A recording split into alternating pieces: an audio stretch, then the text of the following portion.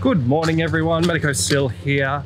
For those of you who don't know me, I'm a final year medical student trying to make videos that are helpful and interesting to people interested in doing medicine or healthcare degrees. Today I'm having a chat to my friend and colleague Riley. He is a final year medical student like me. We are at UNSW Sydney in the Eora Nation, so I'd like to extend my respects to any Aboriginal or Torres Strait Islanders watching and all elders past, present and future. I'll set up now and he's going to arrive shortly. Good morning everybody, Medico Sil here. I'm a final year medical student and today I'm having a coffee with my friend and colleague Riley from UNSW Sydney. We're going to be talking about his experience as an Indigenous medical student. Just for the viewers at home, do you reckon you can tell us a little bit about yourself? My name is Riley. I am a Barkindji and Dallaboan person and I grew up in the North Coast near Port Macquarie, a little town called Kendall. But I spent most of my childhood in both Menindee, far west New South Wales, which is Barkindji country and the Darling River, and Dallaboan country and Jarwin country too, I guess. So Northern Territory, near Katherine, and then basically east of there. Did you always know you wanted to do medicine throughout your upbringing, or? No, actually. What's your story? So I never thought that university was even an option for me, let alone medicine. What happened was in year 9, I went to the careers advisor and talked to him about like what I want to do, where do I want to go. I spoke with him for about 40 minutes about surf lifesaving. So that's something that I was really interested in. I was really interested in first aid and I was interested in doing these sort of areas, but I wasn't sort of confident myself to go to university. I'm one of 7 boys and I was like one of the first to go in my family to go to university. So university didn't really seem like a big option for me. So in year 9, I went to this careers advisor and we talked for 40 minutes about surf lifesaving and, you know, possibly doing paramedics or going down that sort of route. But I wasn't too sure. After this 45-minute conversation, he looked at me and said, "You should become a baker, like bake bread in a bakery." I didn't know who he was talking to because he wasn't. I was like, I really want to become a paramedic. I see bakery in you. Yeah, totally. But I think at the time, it wasn't expected for me. It wasn't expected for Aboriginal students to graduate at the end of year 12 or even go into university and that sort of thing. But I don't blame him for it. Like, I mean, careers advisor isn't really a job that people aspire to do, really. And it should be though. I think it's one of the most important jobs in society. You started training as a baker 1 day a week. And how did that end up in you wanting to do medicine? So I'm actually a fully qualified baker now. I finished the course. My original plan was to leave at the end of year 10 and just go do baking. Yeah. But I hated the idea of doing the 9 p.m. till 4 a.m. like baking shift or whatever it is. Wow. And you chose medicine, which has no night shift. Yeah, exactly.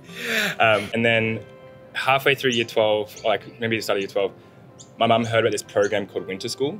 And basically it's a camp for Indigenous students to see what university is like. And it's mostly like meeting students who are doing that degree at the moment, seeing what it's like to study, what the campus is like. You live on campus for a week and you basically just go to like, you know, a few different classes and expos and whatever. For me, this was actually groundbreaking because I grew up in the country and we have no sort of like open day or like excursions to universities like you would in the city, right? So I didn't even think that university was a possibility because I had no idea what university was. So when I saw these students who were these black students studying medicine and doing really well in medicine, I was like, this is something I can do. This is something that I can achieve. And this is something that I can contribute to make a bigger difference than what I could possibly do in any other space that I want to get into. And for me, that was the most empowering moment of my life. I saw these students who were just excelling and I loved that. Like, how did you get into medicine? So I basically heard about this program called Pre-programs, the pre-medicine program at UNSW, but UNSW there was 4, I think there's 5 now. So it was business, law, medicine, and social work. And now we have education as well. You do 9 to 5 classes for 3 weeks and it's just like labs, assignments, group projects, presentation, exit interview with the Dean of Medicine. So there's like... Wow, with the Dean? Yeah, with the Dean. So you have... How's that for pressure? Yeah, it was really intense. But you're sort of so focused at that point, you're just like for me, I was just like, there is nothing I want to do more than this. And I'm just going to like put everything else off. Right. So during the program, you're hopefully you're hyper-focused into doing this program. So once you get to the point of meeting the Dean of Medicine, it's kind of like you're already in this space of just like, I'm going to do this. This is what I want to do. I'm like, you know, you're trying to sell yourself in the way that you're ready for this space, you know? All right, so then you're in the medicine program, Riley. Like, can you also tell us how your experience has been in the degree so far? It's been wonderful, to be honest, because I love learning this stuff, and that's one of the biggest lessons I've learned through medicine. When you see students who are sort of getting through the degree and like enjoying the degree, the people who are enjoying it, the ones who love the process. It isn't about like, you know, oh, when I graduate, then I'll be happy, or when I go into this component, or then it'll be blah blah, then I'll be happy. You know, like yeah, phase one can be hard because there's a lot of just clinical sciences, and you're not actually doing any clinical work. You know, it's not even clinical science; it's like academic science. Academic science, yeah. You're going through like studies and stuff. Yeah. So it can be really tough. Yeah, so the first 2 years is really just academic sciences, and it can be really daunting because it's like you don't feel like you're doing any doctoring at that point. But after that, it can be really, it's really nourishing to be in a space where you can work in that area. And I love learning about this stuff. It's something that really does push you through when you love the process of going through these things. And it's really important because as a doctor, it's a practice. It isn't like, oh, once you graduate, then you're done. Or once you become a specialist, then you're done. Or like, you know, there's just, it's never ending. It's called a practice for a reason. It's a marathon, guys, not a sprint. Yeah, so you have to love it. Yeah. Taking it back to like your medicine experience, how has the support from the university been? It was really good, actually. So we have the Indigenous programs. So the Indigenous programs support team have like, you know, we have tutoring, we have different like areas of welfare and pastoral care and that kind of stuff. So there's a lot of support in that area. But I think the most important thing is knowing that you can reach out. That's probably a harder space to sort of work in because a lot of students don't realize they can. They don't feel, you know, it's like, it's the classic thing of a medicine student feeling like as soon as they have any mental health issues or as soon as they feel as if they're not doing very well, they feel inadequate and shouldn't be there or something. And to reach out is almost like a admittance of defeat or like a sign of weakness, but it's actually a sign of strength. Totally. Have you ever had to reach out? Yeah, so a couple of times, mostly because of trauma in the family. So things will happen like I've had family members pass away and I have to spend time to go see funerals and that kind of stuff, and just time to mourn and times to get away from campus sometimes and get away from the city. It can be incredibly difficult because your medicine in itself is a sacrifice. You are sacrificing constantly. You sacrifice 6 years of your life, and you sacrifice, you know, the times when you should be there for family. You sacrifice times when you want to be there for family. You sacrifice, you know, all the possibilities of being able to be in that space when really you have to be here. And you build a resilience to it, but it's also just, it can be a bit of an onslaught, you know? It's like, you go into medicine because you want to help people. You go into medicine because you want to do things for your family and for your community and for your people and stuff. And you spend half your degree away from the things that impact you. You're doing it for. Yeah. Like you have family members who pass away from preventable diseases. And it's like, I know all this stuff, but I can't do anything about it to help it right now. Dealing with mental health and overcoming it makes you stronger and makes you a better doctor.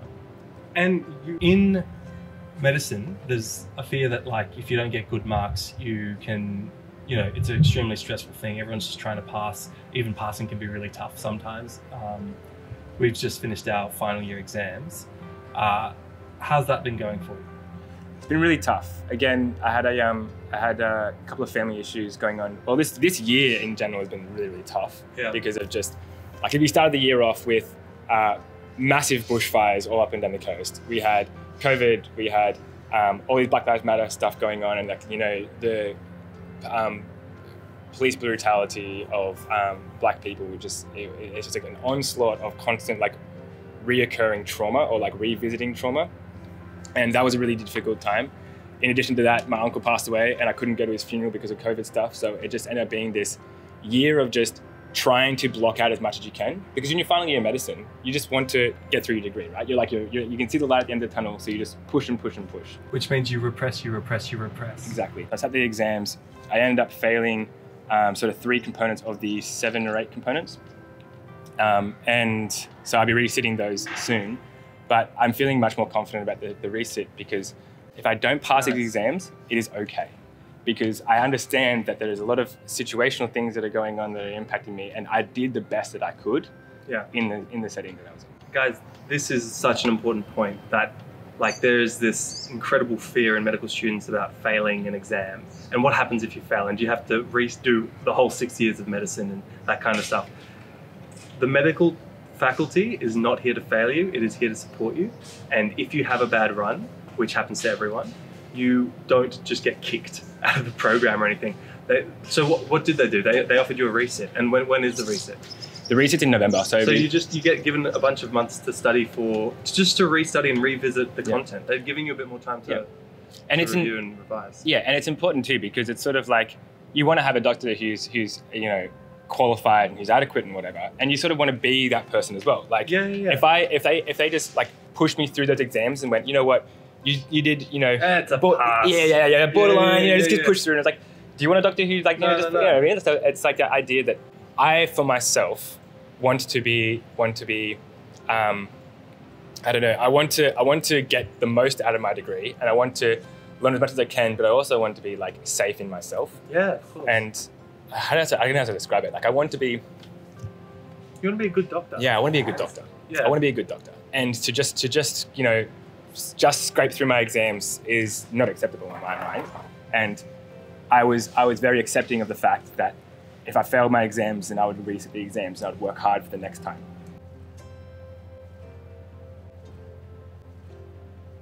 I live by this quote. So he says, whatever you do after year 12, whatever path you take, make sure it's something that you enjoy, something that challenges you, and something that defies expectations for Indigenous people. Because your success is our success, is Indigenous people's success. We're going to leave it there for today because I don't think my camera can handle any more data. It's been a long and lovely yarn. If you guys are enjoying this kind of content, please leave a like and perhaps even consider subscribing to the channel, and leave a comment if you want us to have more chats. But that's it for this video.